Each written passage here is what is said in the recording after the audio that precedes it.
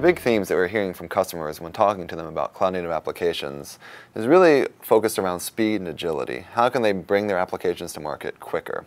But they're also really worried about issues like security and compliance and performance management and all the other things that you need to do in order to successfully run an application in production.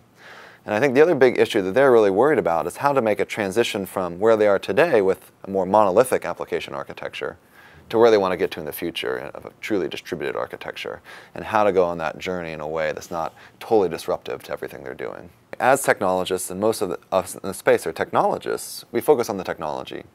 But it's becoming very, very clear both to us and to our customers that the technology is not going to be the biggest problem that you face when you move to a cloud-native architecture. The biggest challenges are going to be people, process, and organization.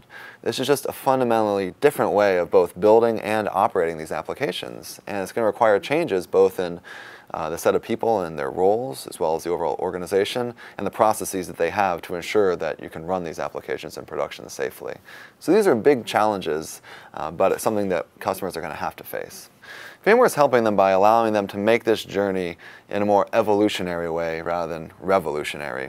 Rather than trying to change out the application architecture, the operational principles, the culture, the processes all in one go overnight, we're letting them change these individual things slowly but surely so that they can control it and reduce risk, but still at the same time get all the benefits that they're looking for in terms of speed and agility. So we're looking at how we can help them get the 80-20, right? 80% of the benefit with 20% of the work.